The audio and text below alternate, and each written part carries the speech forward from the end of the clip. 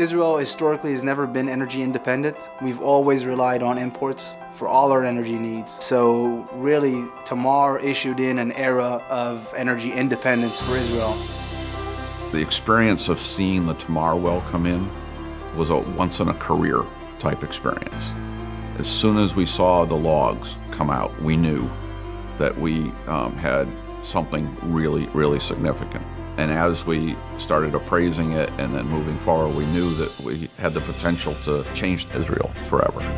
Now we got to a stage where more than 60% of the electricity generation is being done locally with local energy sources, and that's mainly thanks to Noble Energy. We have two of the largest offshore natural gas discoveries in the world.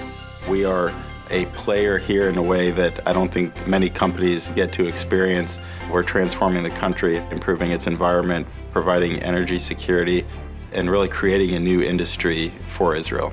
Before Noble came into Israel, there really wasn't an industry for oil and gas. We are the first successful operator here in Israel. It is crucial for Israel to have an operator like Noble that can really help establish a sustainable industry. I think natural gas is a big game changer for Israel. It can open up opportunities for local vendors, for students, for the local community as well. We're also providing Israel a much cleaner choice of energy than what we had before.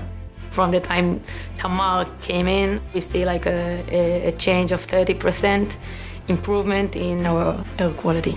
I think that what makes this work so special is that we see it not only as our day-to-day jobs, that we're trying to advance the interests of the company, we're trying to advance the interests of Israel. We're creating a new industry that's going to far outlive the 200 of us that work at Noble today, but is going to supply jobs for our children and benefits for our grandchildren for decades to come.